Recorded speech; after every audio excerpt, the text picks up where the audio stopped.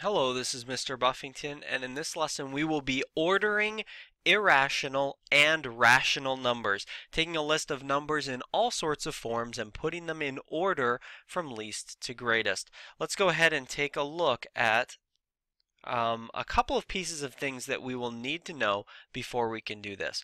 First off, this is a list of numbers we call perfect squares. So the numbers 1, 4, 9, 16, for example, those are perfect squares. And when you take the square root of a perfect square, you get a nice even number. For example, the square root of 16 is equal to 4, because 4 times 4 is equal to 16. So these pieces of information you'll need to know and be familiar with before you can kind of move on to what you need to do in this class. Secondly, we need to know what irrational numbers we'll be working with. And this is a familiar list. I used this same list with my previous lesson on approximating square roots. So here are some examples of irrational numbers. The square root of 2, 3, 5, 6, 7, 24, 99, 115. Any of those numbers that are not perfect squares, if you take the square root of them, you get a non-terminating, non-repeating decimal. All right, so that's some examples of irrational numbers. Now, what we need to do in this lesson is take irrational numbers like this and make them into a decimal so that we can compare them, an approximate decimal, so that we can compare them to other rational or irrational numbers and put them in order. To do that, we need to know the skill from our previous lesson on estimating irrational square roots. Let's quickly review that, and then we can go right into today's lesson. So, estimating irrational square roots looks at this. You think about a number line with all the perfect squares in it, and we think, where does the number go? The number that we are looking at, the irrational square root, between which two other numbers does it fit? And then we say, when you put it in between those, where does it go? Closer to one end, closer to the other. Let me show you an example. If we're looking at a number like the square root of 111, we ask, where does it fit on our list of perfect squares? In this case, it fits between 10 and 11. See that? The square root of 111 fits right between 100 and 121. So we set up a number line and we again ask ourselves, where does it fit on this number line? In this case, it fits right about the middle. Now, this may look very familiar from what we were doing before on estimating square roots, but we're going to take it one step further and we're going to say, what decimal would that be? That would be about 10.5. A good approximation would be 10.5.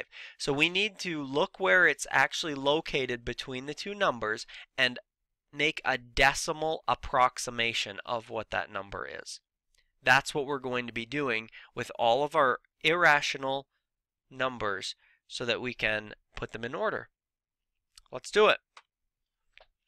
We are going to take this list of 4 numbers and approximate them and put them in order. To do that, we need to make all of them into decimals.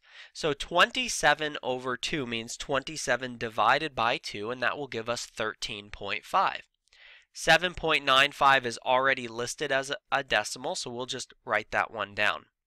Now, the square root of 24 is the tough one. This is the one that we need to approximate. It's between 4 and 5, because the 4 is the square root of 16 and 5 is the square root of 25. So it's between 16 and 25, therefore it's between the numbers 4 and 5.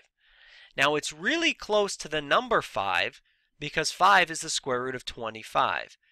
So you see the square root of 24 would fit in there really close to the end. So I'm going to approximate it as 4.9. On my number line, that's where it would fit, about 4.9. Another irrational number, a common one, is pi, and that's approximated at 3.14. So now we've taken these numbers and we've made them all into decimals, and we can order them pretty easily. 3.14, 4.9, 7.95, and 13.5. Now they're in order from least to greatest. And that's what we do when we're approximating and ordering a list of rational and irrational numbers. Let's do another one that will have a couple more square root questions for us to approximate, because that's really what this exercise is about. So let's go ahead and make all of these into decimals. You can pause the recording and try that one on your own. Try and get some approximate decimals on these. 32 over 3 is 32 divided by 3, which will give you 10.6 repeating. The square root of 82, this is between 9 and 10. 9 is the square root of 81, and 10 is the square root of 100. So it's between 9 and 10, and it's really close to the 9. It's just above the 9, because 9 is the square root of 81. So I'd approximate this one as 9.1. All right, and that's my approximation. I haven't used a calculator. I'm just making an approximate guess of where that would fit on a number line. The next one, the square root of 30. What's a good estimate for this one? It's between 5 and 6. 5 is the square root of 25. 6 is the square root of 36. So where does the square root of 30 fit between the square root of 25 and the square root of 36? I'd say it's right about the middle, so I'm going to guess, I'm going to guess 5.5 for that one. And then my final one is already listed as a decimal, 6.838383 repeating. Now I have all of them in the decimal form, and I can put them in order: 5.5, 6.83, 9.1, and 10.6. Now remember, these 5.5 and 9.1s, those are approximate guesses. So if I wanted to fully put them in order, I'd probably rewrite them as the square root of 30, 6.83 repeating, the square root of 82, and 32 over 3. If I wanted to write them all in their rational form. Or not in their rational form, but in their most true, correct form. All right, so that's how I would approximate and order a list of numbers. Again, the skill that we're learning on this one is, let me reiterate, estimating irrational square roots. You think of the number on a number line. What numbers does it go between? Which perfect square roots does it fit between?